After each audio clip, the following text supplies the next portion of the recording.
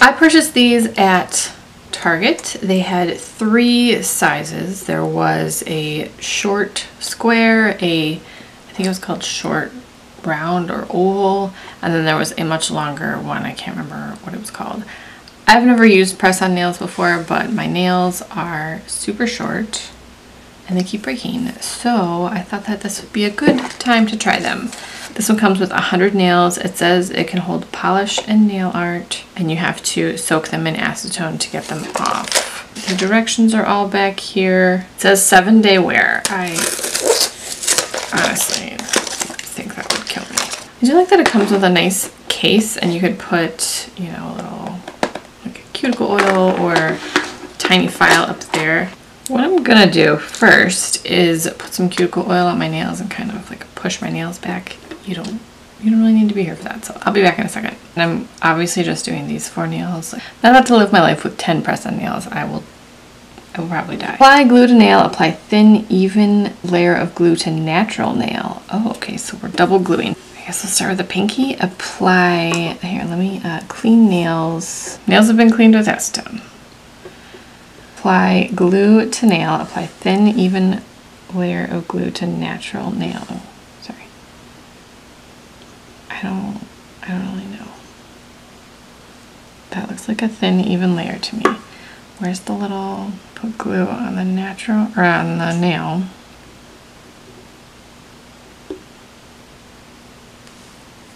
I'm scared. Press and hold for 5 seconds. 1, 2, 3, 4, 5. Oh, there's a bubble. Okay, that's probably user error. Oh, fart, it is attached. Okay, well, there's a bubble. It says I can file them. Let me make sure I can do that because I can't live my life like that. I have to, you know, clean that up. So that's one. I'm just going to glue these and then I'll speed up through this. I'm noticing that the picture here says to actually press the nail on, and I think I've been sliding it on, so we're going to try that.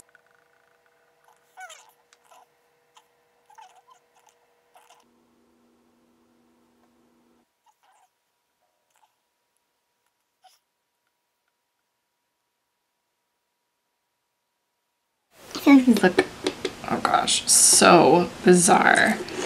I'm just not used to my nails looking, first of all, they look very thick, and I will say that these are not thick nails. It's just having an extra layer of fake something on your nail. It doesn't say that they're a slim profile, but these are thicker than I would expect a press-on nail to be. I have never worn press-on nails before. That's not true. When I got married, I didn't think about nails and how my nails would look. So on the way to like getting ready for my wedding, someone was like, oh, how do your nails look for pictures? And I thought, oh yeah, I didn't actually think about that. So we had to, I think we ran into like a CVS and grabbed whatever, you know, probably French manicure press-on nails there were. Oh gosh. And I ripped them off on my honeymoon because I could not handle them. That was, you know, 13 years ago. So I know that there are slim profile nails now and all that stuff. For this one, I only put glue on the nail because I personally don't want these to last 7 days. I just want to be able to swatch. So I don't care if they don't last 7 days. You can file them pretty easily. It just takes some time, you know, pretty long nailed file. So we're going to do that. I'm not really sure about the bubble situation. Like, I don't really know what happened there.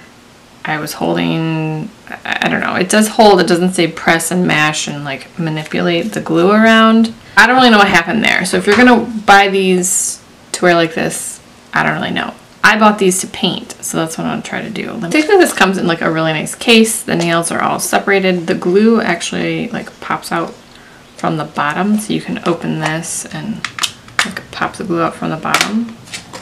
I don't know why I think that's so cool. I've never done a swatch on camera. This is a big moment. Okay. Hopefully you've already seen this video for the Something Worth Fighting For trio. This is called The Brightest Witch. I always start with my ring finger.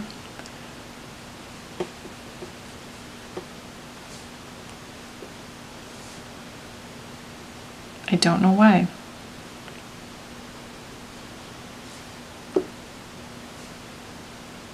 One thing I'm not sure about swatching on fake nails is if it will affect the opacity.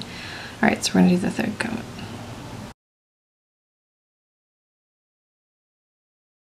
For me, the real test is going to be how this removes, because how the polish removes from this, because I bought these for swatching. I don't really care about my nails looking this way for life. I care about them a certain length for swatching, so that's what we are gonna do. I'm just gonna remove them the same way I would any nail polish. I have a cotton round that I cut in half, and I soak it in acetone and hold it over the nail, drag it off.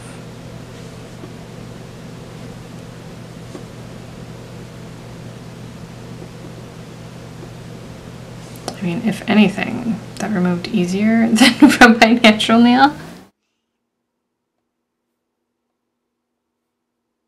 Granted, I did just swatch this and it wasn't like set, and you know, with base coat, top coat, I really don't know about base coat and top coat, or base coat for natural. Alright, so the polish is gone. That was my main concern. The bubbles didn't show through. That's all user error. I'm sure I did something wrong. I will insert the swatch picture so you can see how it looks if you care. If I am still wearing these by the time I post this video, I will update that. If not, there will be an update in the description box as to how long they wore. It's just a weird sensation. I don't like my natural nails to be this long. I might actually file these a little bit more. This is just long for me. I'm not a long nails or die person, but that's why we all have different opinions, and it's okay. So if you guys have tried the Kiss full cover nails, let me know. As I mentioned, I purchased mine at Target. They were $5.99, and you get 100 nails with 10 sizes, and they are very easy to file. I just used a regular old file. I didn't use a glass file or anything special, and they filed down just fine. Do you guys wear press-on nails? I know I did a lot of it wrong. It's fine. This was my first time. I hope you guys enjoyed this video. Thank you so much for watching, and I will talk to you guys in my next one. Bye!